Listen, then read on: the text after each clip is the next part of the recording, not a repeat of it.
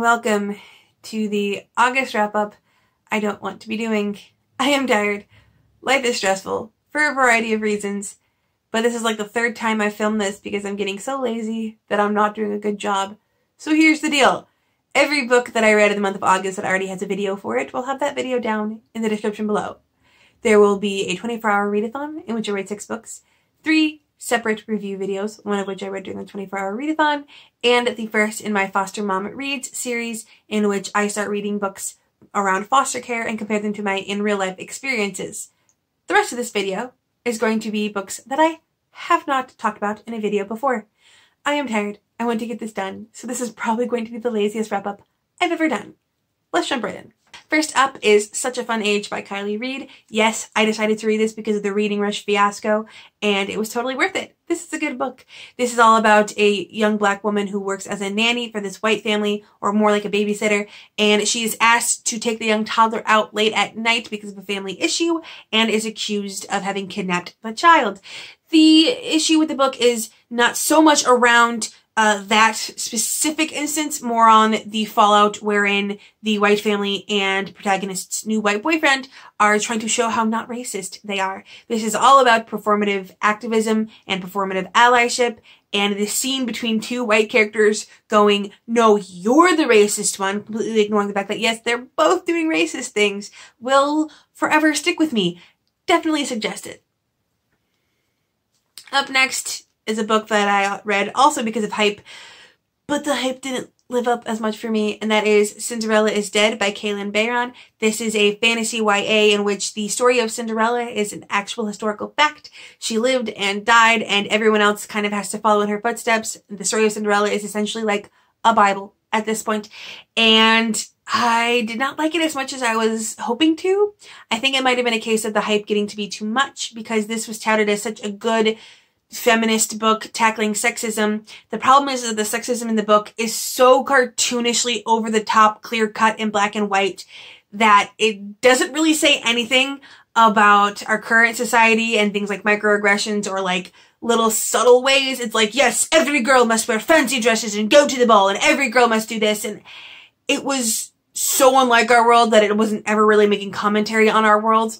I did appreciate the fact that the protagonist was, I believe, lesbian. I believe she doesn't really have any interest in men. And the romance that she has with the strange girl she meets was adorable. I appreciated that. And the ending was, it wrapped up a little too nicely. It seems like they solved the problem of sexism a little too quickly. But all in all, if you like that kind of book, I would highly suggest it.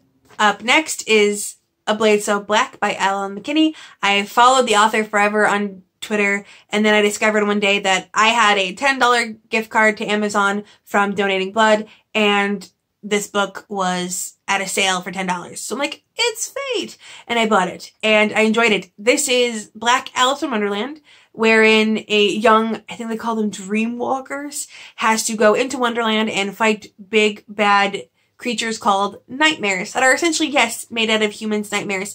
But then her trainer, handler, the Mad Hatter equivalent, falls ill, and it's kind of to her fault, and she has to solve it. I loved all of the comparisons to Alice in Wonderland. There's a lot of characters that are not outright told to be this character, but you can basically tell. My favorite was the bartender that is this world's version of the Sleepy Dormouse from the Mad Hatter's Tea Party. But in general, got real serious. It's a lot of dealing with grief. There's a lot of subtext that get very serious on things like police brutality, because in her regular life, a black girl going home from, I think it was a football game, gets shot down by the police just by being in the wrong place at the wrong time. And so there's a lot of subtext of that's part of the reason her mom gets so freaked out when she's in Wonderland too long and goes a long time without coming home. And so it's a lot more serious than you might think going into it, but I really enjoyed it and definitely intend on continuing the series. Up next was a book I read by Sunlight Alone because we lost power for 5 days. Thanks, derecho. And that is Sooner Dead by Mel Odom. This is a sci-fi post-apocalypse dystopian, and I believe it is based on a tabletop RPG called Gamma World, kind of similar to Dungeons and Dragons, but like more sci-fi-y, all about two scouts, Stampede and Hella, I believe, and Stampede is a lovely bison dude back there. Loved it. As they lead the team of scientists across the wastelands and start wondering what exactly these scientists are looking for, and they begin to trust them less and less. I really enjoyed this one. Very impactful. I loved the relationship between the two scouts. Very found family-esque. And I don't know if it's a series, but I kind of want it to be, because if it is, I'm definitely looking up and finding more of these books. Up next was 100% a palate cleanser, and that is You Never Forget Your First Earl by Ella Quinn. This is a Regency era romance that was actually quite notable, even though I found it in the dollar store, in which both characters actually want to be married. Yes, there is no widows trying to fight it, no men that are only getting engaged for getting a family member off their back. They both eagerly want marriage. The problem is that he wants marriage because he needs a wife to be a staff member to this British diplomat dude, and she actually wants a love match. So it's basically her trying to ferret out, does he actually want this for the right reasons, and can he ever come to love her? There's a lot more emphasis on the real historical aspects and historical issues going on at I think it was the tail end of the Regency era, and I really liked that part. This is definitely one of those books where if you know the genre, you know this is kind of a standout, but if you don't already know the genre, it's probably going to seem like a boring book to you. But either way, really good read for being only $1. Up next is the sequel to a book I read during the 24-hour readathon, so should I be talking about it? Probably not. But anyway, I read Written on the Wind by Kate Dean. This is the sequel in a cozy mystery series, and it's one of those issues where I really like the first book. It is your standard young American woman discovers that a great aunt has passed and left her an antique shop, and she goes there, and it's this quaint little British town, but also people like regularly drop dead, and she either knows someone or is the person that is under suspicion for it. It was really, you know, cozy mysteries in general stretch believability.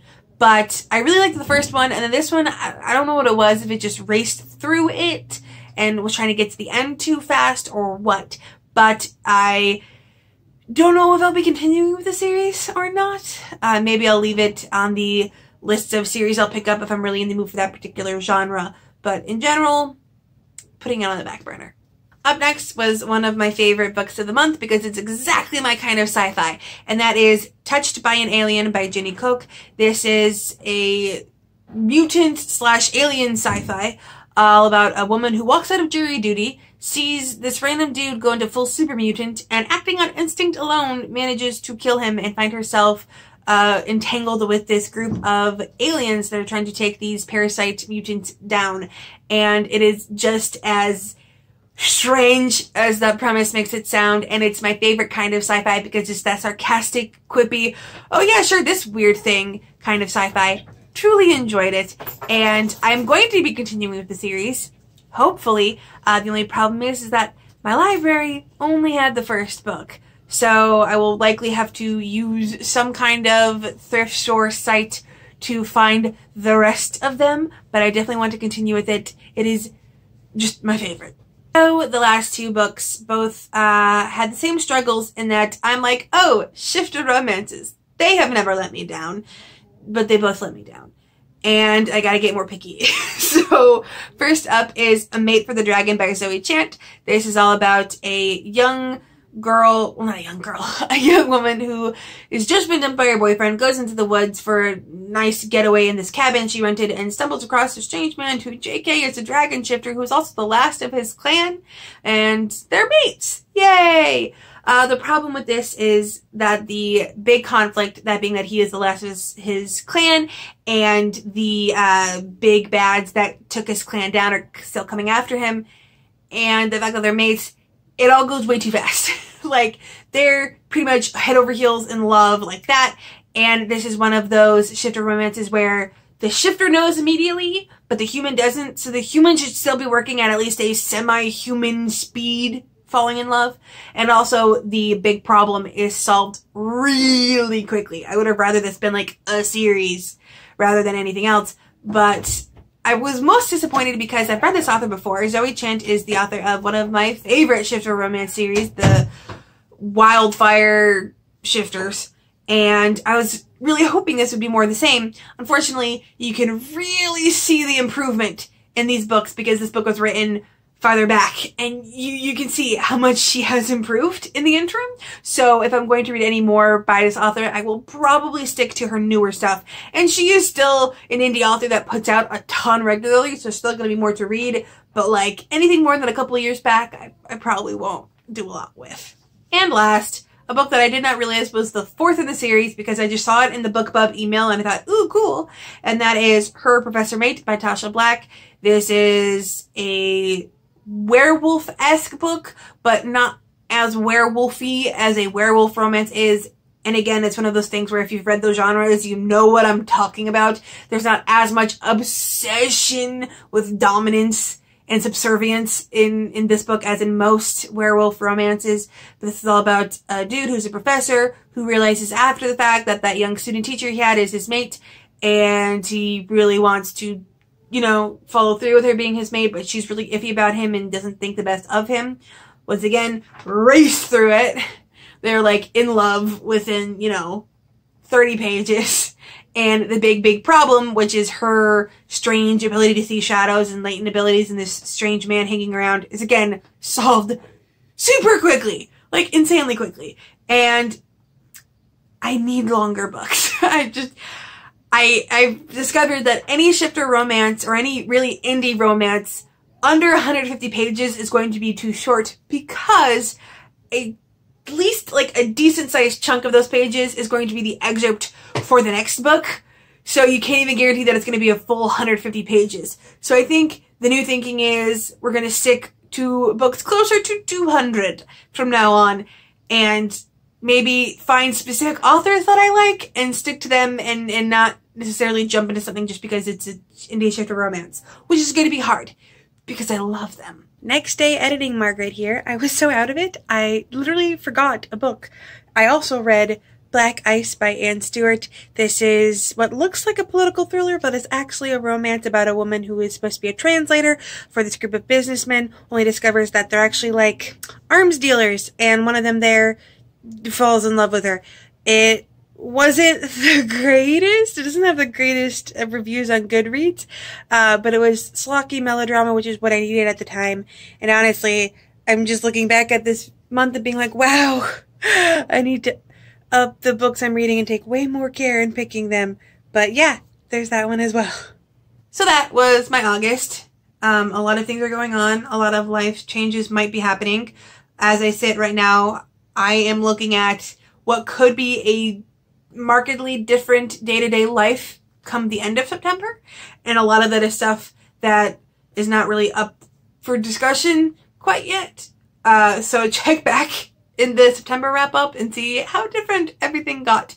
I am jumping right into Monster-a-thon, of which I am a co-host for Team Conspiracy's Sci-Fi One Up.